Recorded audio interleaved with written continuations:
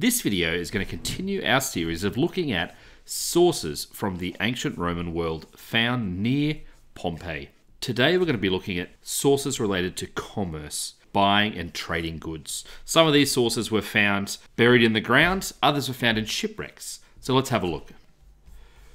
We've mentioned in some of the votive reliefs merchant ships coming in, especially to the port of Ostia.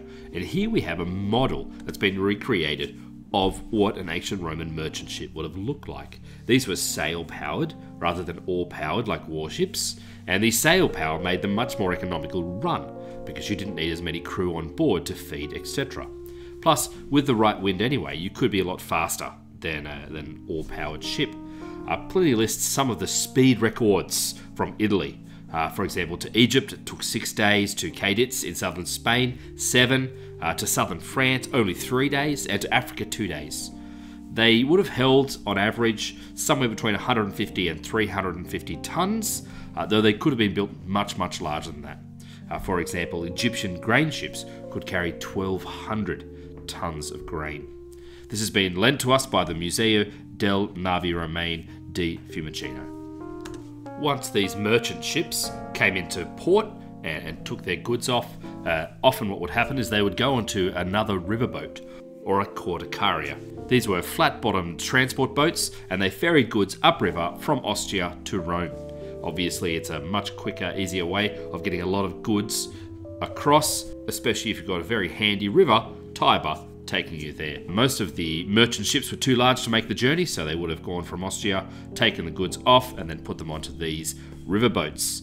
Roads along both sides of the river allowed the ships to be towed to and from Rome, and this model is based on a ship found in the expanded port of Ostia, which was built by Emperor Claudius. Continuing with commerce, from the Comacchio shipwreck, we've found a centusis weight. This weighed about 32 kilos. Basically, it was used when you're weighing up different measurements and selling your cargo. So, you'd put one on one side of a scale, and then you'd be able to tell how much you're getting. The stone is inscribed. It's got M, which is for Magister Navis, which is the ancient Roman way of saying the master of the ship.